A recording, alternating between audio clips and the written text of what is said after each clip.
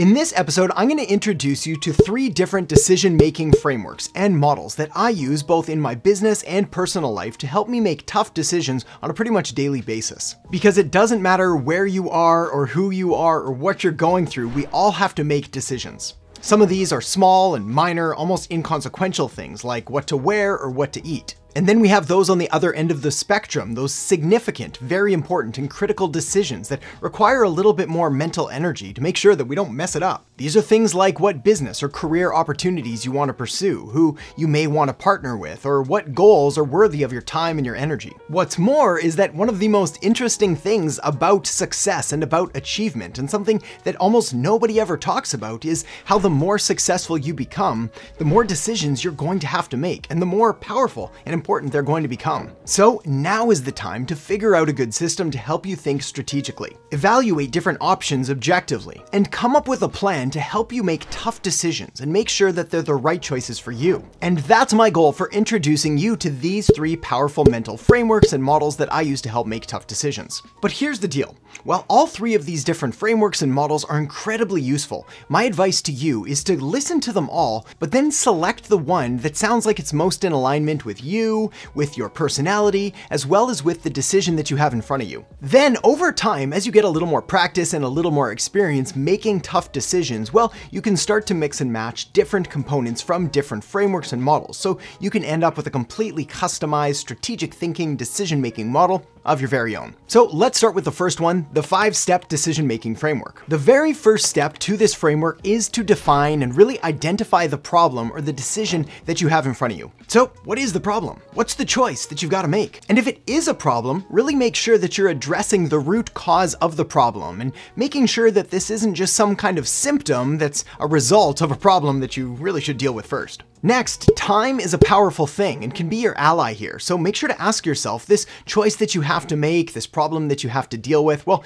does it need to be dealt with right now? Or can you sleep on it and maybe it'll just go away on its own or resolve itself naturally? The flip side of that is you always have to take a look at the risks involved if you choose to ignore the problem or ignore the decision in front of you and just do nothing. And more often than not, inaction is going to lead to greater damage than doing something. Finally, it's important to measure all of this against the end goal or the outcome or the objective that you want to achieve. After all, if you're faced with a certain decision that you have to make or a problem that you have to try to solve, it's incredibly important to try to figure out what you're hoping to achieve by doing this. Okay, next step, gather information. In this next phase, you really want to make sure that you do your homework, do your research, do your due diligence to make sure that you've got all of the facts and all of the information and possibly even all of the advice and opinions in front of you so you can look at things objectively and clearly with all of the data. So talk to different stakeholders. These are going to be people who are going to be impacted or at least affected or influenced by the decision or by the solution that you're proposing. An example here, if you're considering changing jobs and moving to a new city, well, the stakeholders would be your family and your friends, and it's definitely worth having a conversation with them before you just pack up and move. Also, make sure to talk to mentors. These are people who have been where you are, they've gone through what you're going through, and they've possibly made it through the other side with some ideas and some insights and some wisdom that they can pass on to you. While it is true that no 2 people are exactly alike, there's a lot to be learned from other people who've been in a similar situation to you. Next, time to do some fact checking and read some books, read some articles, listen to some podcasts, watch some videos, study some case studies, research some research papers. I don't know, just basically read stuff, consume information, try to collect as much data and facts and studies on the decision in front of you as humanly possible. The bigger the decision, the more important this stage is. And I assure you, no matter what decision you're contemplating, there's a ton of information out there for you to simply do a quick Google search on and basically occupy yourself for the next many hours, if not many days. Once all that's done, try to be a little objective and step back from the situation and ask yourself if you're missing anything or if there's something that you haven't considered, and you'd be amazed what just might pop up. Okay, next step. Now you want to develop and evaluate different options. So here's where you really want to brainstorm all of the different options available to you, whether you're looking at making a difficult choice or you have a problem that you need to solve. It's time to put everything out on the table, lay it all out, and see what you got in front of you. As the saying goes, there are no stupid questions. Well, when it comes to brainstorming, there are no stupid ideas. Everything's everything's got to get out so you can look at it objectively. Your brain is amazing for creating ideas, but it's terrible for storing them and for remembering them. And it's also hard to evaluate them objectively when they're just kind of dinging around inside. So write them down. And then once you've got this messy list of ideas in front of you, well, it's time to start editing and to sort of cull them down, trim them down, and figure out the best options. And then once you have those, well, now you can flesh them out a little more, as well as start listing out the pros and cons of each one. Once you've done that and you've sort of measured them against each other, taking into consideration factors like the time investment or the culture change or the impact on friends or family or finances or whatever it is, well, it's time to choose the best one. Now here's one of the most important pieces of advice that I could ever hope to give you. No solution is perfect. You simply want the best one that you can choose based on the information and the experience and the conversations and research that you have right now. Also, don't be afraid to consider a compromise, to maybe take the best parts of one solution and pair them up with another, or to choose one direction but leave the door open for another. There's a lot of talk in business and entrepreneurship about burning the boats and about really setting yourself off in a forward direction and never looking back. And sure, there's a time and a place for that, but there's also a time for being a little more cautious and a little more careful. At the end of the day, though, there is no perfect solution. There's only the best one for you right now. There's an expression that I love that says we don't make right decisions, we make decisions and then we make them right. And that leads me to the next step, which is to implement and then monitor the decision. There's another horribly cliched saying in the entrepreneurial world that is, there is no failure, there's just learning. But it does have some merit, and the reality is that if you make a good decision and you advance something that you're seeking to advance, again, remember the importance of laying out the objective and what you're hoping to achieve. Well, if you make progress towards that, things are good and you've made the right decision. On the other hand, if you don't quite get where you were expecting to go, there's probably a number of different reasons that led to the lack of a satisfactory result. And this failure, I mean learning experience, well, it's going to provide some cues and some clues for where you may want to adjust or pivot or head next. So if things turned out successfully, then try to identify which parts were most responsible for the successful outcome so you can do them again and replicate the process. If it was unsuccessful and it provided a learning experience, well then try to identify where things went wrong or what needs to be corrected the second time around. Now, as useful as that is to help you make difficult decisions and evaluate problems and come up with ideal solutions for them, what do you do when you just really can't decide? Like I mentioned earlier on in this video, as you become more successful, the amount of decisions you're going to have to make increases exponentially, and the amount of opportunities that are going to be presented to you,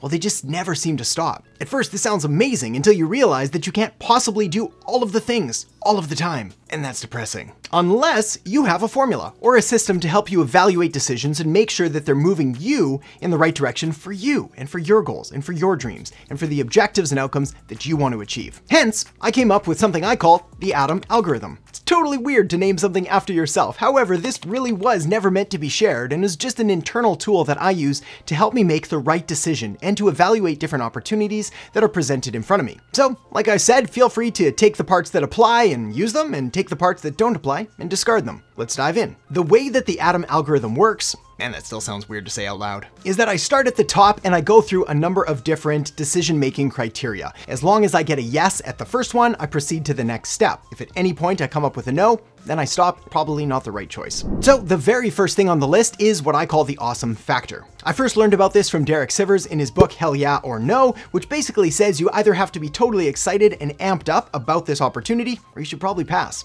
This is because we do our best work when we're excited about something, rather than just doing it because we feel we have to. Now, full disclosure, this is coming from a very privileged space that I've developed after a decade of sacrificing and doing a whole lot of things that were less than awesome. Many less than awesome things were done. So if you're at the early stages of your career, of your business, you can feel free to table this one until later, but it's still an important consideration to keep in mind. The reality is that life is short, your time is precious, and again, we're gonna perform better when we actually care about something. So if that gets a check mark, then I head on to the next question, which is all about ROI. Now, ROI stands for return on investment, and essentially here, any opportunity that I pursue is going to have to pay me back in some way, at least 1-to-1, meaning the amount of time or energy or money that I put in is going to have to get at least that much back out. Otherwise, I don't really consider it. If it looks like it is going to pay off though, maybe not now, but at some point in the future, then I give it a check and I move on to the next question, which is all about time. And essentially asking, is this going to take a lot of time or just a little time? Now, using terms like lot of time and little of time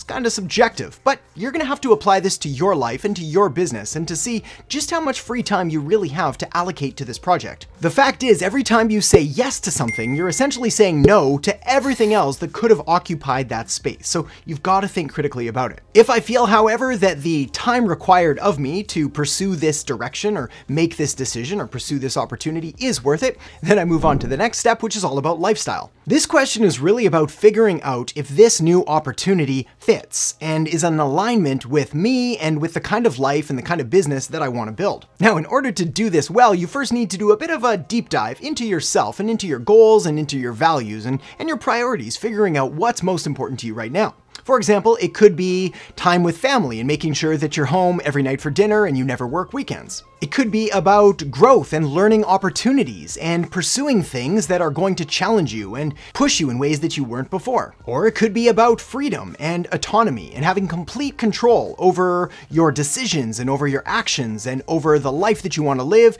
and who you want to work with and how you want to work. For example, when I was first getting started in my career, well, I pretty much worked all the time. It was a terribly unhealthy choice. But at the time, it was something that I felt needed to be done. So it was 7 days a week, 16 hours a day for way too long. Well, I've dialed it back to something significantly more reasonable, which gives me more time for my family and more time for my friends and more time for the things that matter most to me. Once it passes that test, well, I move on to the next selection criteria, which is, does it match with personal development? In other words, are there learning and growth opportunities? And is this going to make me better in an area that I view as important to me? Again, this is important to identify your top 3 values, which could be, say, your family, it could be your health, and it could be your finances. Well, if that's what's most important to you, you better make sure that this opportunity, this choice that you're trying to make, is going to contribute in some way to one, if not all 3 of them. If it gets a pass on that one though, I move on to the next selection criteria, which is the deathbed perspective. Now I appreciate this one is a little bit morbid, but it's still incredibly important, and it gives you this valuable perspective to imagine yourself at the end of your life, looking back on all of the decisions you made and the opportunities you pursued and the ones you ignored. Really spending some time to imagine yourself as the future version of yourself, looking back. And then asking yourself, laying on your deathbed, was I glad that I made that decision? If the answer is yes, then you pretty much are good to go. If the answer is no, and you think you're going to regret it later,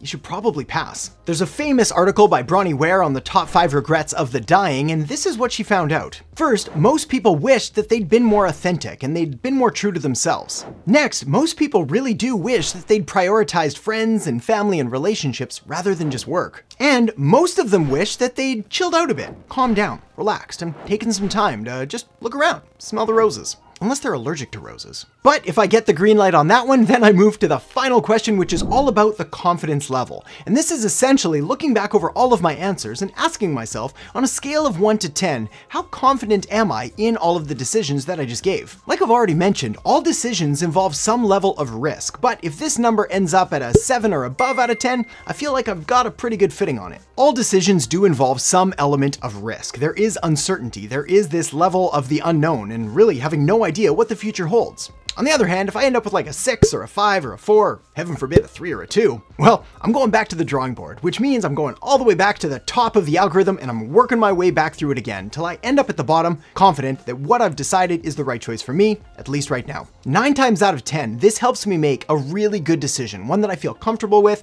and confident in pursuing. But what do you do when it's that 1 out of 10 times? You know, when you got a decision and it just freaks you out. Well, that's where I'd like to introduce you to an exercise that I first learned from Tim Ferriss called fear setting. Fear setting is interesting because it's like the complete opposite of goal setting, where you essentially list out all of the worst possible case scenarios. You imagine them in vivid detail, and then you kind of experience them in advance and realize that, hey, maybe it's not so bad. Here's how it works. First, you need to define your nightmare. So this is the absolute worst case scenario. What is the absolute most catastrophic, disastrous event that could possibly happen if you make the wrong choice? Try to visualize these things in as much detail as possible. Really make them real. And then ask yourself, would it really be the end of your life? And maybe more importantly, would there be any permanent aspects to this? Would there be anything that you could just literally never recover from? You see, often we, as humans, we think in these terms of absolutes and concrete, permanent aspects. We use terms like always or never, but things are rarely as concrete or irreversible as this. So ask yourself, how bad could things really get, and what's the likelihood that it would actually end up that bad? Then move on to the next question, which is to ask, if things did go that bad, what steps could you take to minimize the damage and possibly even reverse the steps to get back to where you were before? I'm betting the odds are pretty good that when you really think this through, it's probably easier than you would imagine to get back to where you were before, provided you didn't burn all of your bridges to the ground. In other words, be nice and it'll serve you well. Next, you want to try to visualize what are the outcomes and the benefits of more realistic situations and scenarios. You see, you've already had a chance to go over all of those nightmare situations, those worst possible outcomes. Well, now it's time to think a little more realistically, a little more rationally. So what are all the good things that could happen? And these could be internal things like increased confidence and self-esteem and knowledge and growth, or they could be external things like money or wealth or status. I guess money and wealth and status are all kind of the same thing. Or maybe experiences or adventure or an increased sense of freedom. So how likely are these things to occur rather than the disastrous situation? And how likely is it that you could produce at least a moderately positive outcome? And another great question to ask yourself here is, have other people just like you, possibly less talented and less intelligent, well,